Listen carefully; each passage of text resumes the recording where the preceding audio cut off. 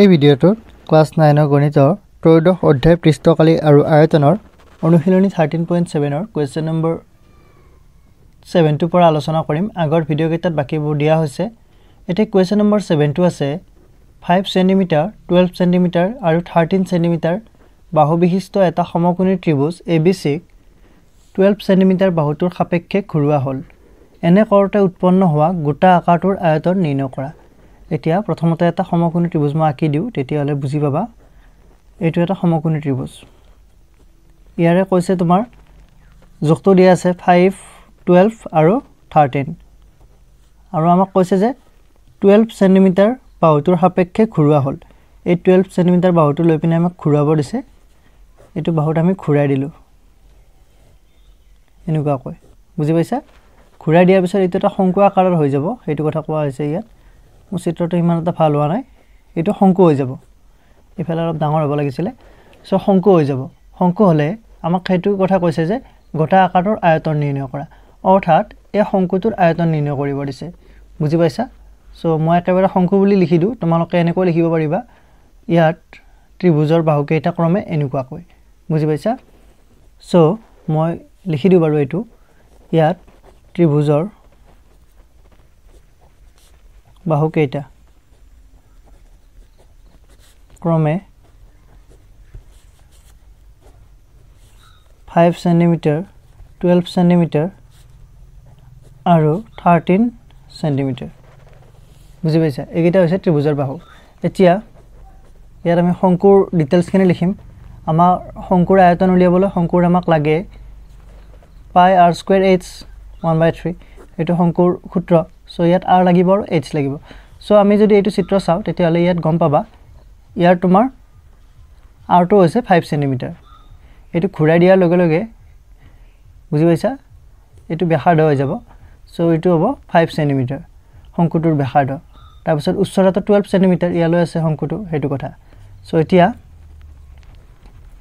শংকুটোৰ উচ্চতা height h is equal to 12 cm আৰু ব্যাসাৰ্ধ radius r is equal to তোমাৰ 5 cm, বুজি পাইছা?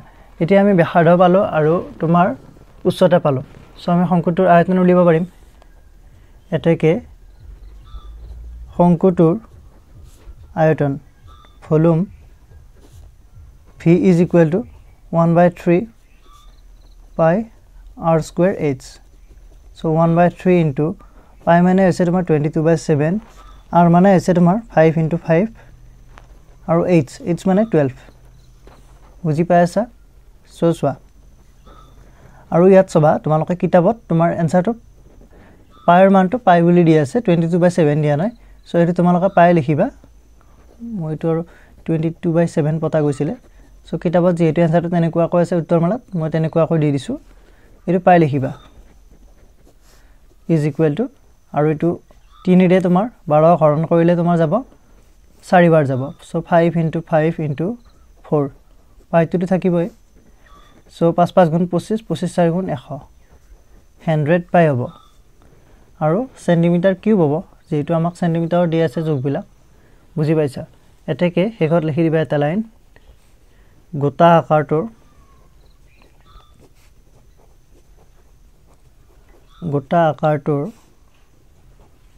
আয়তন হ'ব 100 পাই চেণ্টিমিটাৰ কিউব। এইটোৱে। ইয়াত এইটো 22/7 দিছিলোঁ, তেনেকুৱা কৰিলে কিবা এটা মান হ'ব, সেইটো হ'ব এনচাৰত। কিন্তু কিতাপত যিহেতু উত্তৰমালাত এনেকুৱাকৈ দিয়া আছে, পাইটো পাই কৰি ৰখা আছে, সেইকাৰণে আৰু এইটো মই বেলেগ কৰি থকা নাই, তেনেকৈ দি দিছোঁ, বুজি পাইছা নিশ্চয়? এতিয়া 8 নম্বৰ কুৱেশ্যনটো চাওঁ। দিয়া আছে প্ৰশ্ন 7ত উল্লেখ কৰা ABC ত্ৰিভুজটো 5 cm বাহুটোৰ সাপেক্ষে ঘূৰালে ই উৎপন্ন কৰা গোটা আকাৰটোৰ আয়তন নিৰ্ণয় কৰা। প্ৰশ্ন 7 আৰু 8ত পোৱা গোটা আকাৰ দুটাৰ আয়তনৰ অনুপাতো লগতে নিৰ্ণয় কৰা। অৰ্থাৎ আমাক আগতে যে ত্ৰিভুজটো দিছিলে তোমাৰ, ত্ৰিভুজৰ বাহুকেইটা 5, 12 আৰু 13 cm, সেই ত্ৰিভুজৰ বাহুকেইটা ছেম আছে থাকিলে আমাক ইয়াত এটা কণ্ডিশ্যন দিছে যে আমি আগতে লৈছিলোঁ 12 cm বাহুটো লৈ পিনে আমি সমকোণী ত্ৰিভুজটো ঘূৰাইছিলোঁ, ইয়াত কৈছে যে 5 সেন্টিমিটাৰ লৈ পিনে আমাক ঘূৰাব দিছে অৰ্থাৎ এনেকুৱা হ'ব তোমাৰ এইটো 5 সেন্টিমিটাৰ হৈ যাব এইটো তোমাৰ 12 হ'ব আৰু এইটো 13 হ'ব এইটো 13 এইটো 12 আৰু এইটো 5 এতিয়া এই 5 সেন্টিমিটাৰটোক লৈ পিনে আমাক ঘূৰাব দিছে বুজি পাইছা সো ঘূৰালেও এনেকুৱা এটা ত্ৰিভুজে পাম আমি এনেকুৱা এটা পাম এইটো 12 হ'ব আৰু এইটো 13 বুজি পাইছা এইটো ঘূৰাব দিছে সমকোণী ত্ৰিভুজটো তেতিয়া আয়তন কিমান হ'ব খুদিছে সো ইয়াত আমি একেবাৰে লিখি দিম যে ত্ৰিভুজটো তোমাৰ সৰি শংকুটোৰ ব্যাসাৰ্ধ 12 তাৰ পিছত উচ্চতা 5 তেনেকৈ লিখিম কাৰণ আমাৰ যেটো ত্ৰিভুজৰ বাহুকেইটা হেকেটা সেম আছে নতুবা তোমালোকে ইচ্ছা কৰিলে লিখিব পাৰিবা যে ইয়াত ত্ৰিভুজৰ বাহুকেইটা ক্ৰমে 5 12 আৰু 13 সো এতিয়া তেনেকৈ লিখি দিবা আৰু ওপৰত এটা লাইন লিখি দিবা আগৰটো নিচিনাকৈ যদি ইচ্ছা কৰা 7 আৰু 8 টো লিংক হৈ আছে কোৱেশ্চনটো বুজি পাইছা সো এতিয়া শংকুটোৰ মই শংকু বুলি দি দিছো কাৰণ তোমাৰ সমকোণী ত্ৰিভুজটো যদি আমি ঘূৰাই দিও হেতু এটা শংকু পাই যাও তোমালোকে জানা এটুক যদি ঘূৰাই থাকো তেতিয়া হলে এটো এনেকুৱা শংকু আকাৰ হৈ যাব এটো এনেকুৱা শংকু হৈ যাব ঘূৰাই থাকিলে সমকোণী ত্ৰিভুজ এটা সো শংকুটোৰ উচ্চতা h is equal to 5 centimeter আৰু তোমাৰ ব্যাসাৰ্ধ r is equal to 12 centimeter বুজি পাইছা সো এতিয়া আমি আয়তনটো উলিয়াব লাগিব এতেকে শংকুটোৰ আয়তন is equal to 1/3 pi r square h বুজি পাইছা শংকুৰ আয়তন সো 1/3 pi টো ইয়াতো সেম থাকিব pi r square h সৰি সো pi টো সেম ৰাখিলো r square মানে হৈছে তোমাৰ 12 * 12 h মানে হৈছে 5 বুজি পাইছা 3 ৰে 12 4 বাৰ যাব তাৰ পিছত 12 আছে এটা 5 আছে ইনটু pi এটো সো 5 4 গুণ 20 20 ৰ লগত যদি 12 পূৰণ কৰা 2 বাৰ 24 240 পাই হ'ব সো শংকুটোৰ আয়তন পালো আমি 240 পাই যদি আমি 5 সেন্টিমিটাৰ হাইটটো ধৰিলো অৰ্থাৎ 5 সেন্টিমিটাৰ যেটো ত্ৰিভুজৰ বাহু আছে সেই বাহুটো সাপেক্ষে ঘূৰালে তোমাৰ আয়তন হ'ব 240 পাই এতিয়া আমাক 7 আৰু 8 ত পোৱা গোটা আকাৰ দুটাৰ অনুপাত উলিয়াব দিছে সো আমি ইহতৰ অনুপাতটো উলিয়াই দিও একেবাৰে এতেকে ইহতৰ অনুপাত ইহতৰ বুলি দি দিছো আৰু ইহতৰ অনুপাত is equal to অনুপাতটো কেনেকৈ বুজি পোৱা তোমালোকে কেনেকৈ উলিয়া হয় ভগ্নাংশত থাকে তোমাৰ হেতু কোৱেশ্চন প্ৰশ্ন বুলি দিবা প্ৰশ্ন 7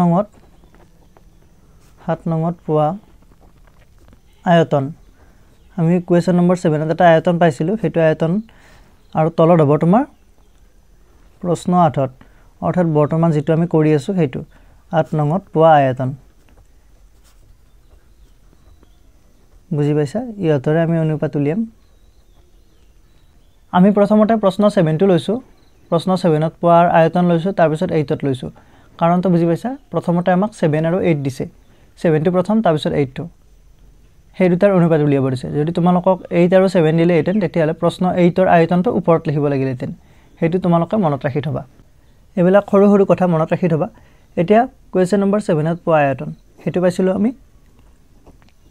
100 পাই মনত আছে নিশ্চয় নতুবা ভিডিওটো আগত আৰু এবাৰ চাই লবা তাৰ পিছত প্ৰশ্ন 8 ত পোৱা আয়তনটো হৈছে তোমাৰ 240 পাই সো পাই কেনসেল যাব ইয়াত ওপৰত থাকিব 100 তলত থাকিব 240 তাৰ পিছত এইটো আমি আকৌ কেনসেল আউট কৰিব পাৰিম 20 ৰে তোমাৰ 100 যাব 5 বাৰ 20 ৰে তোমাৰ 240 যাব 12 বাৰ বুজি পাইছা 12 দুগুণ 24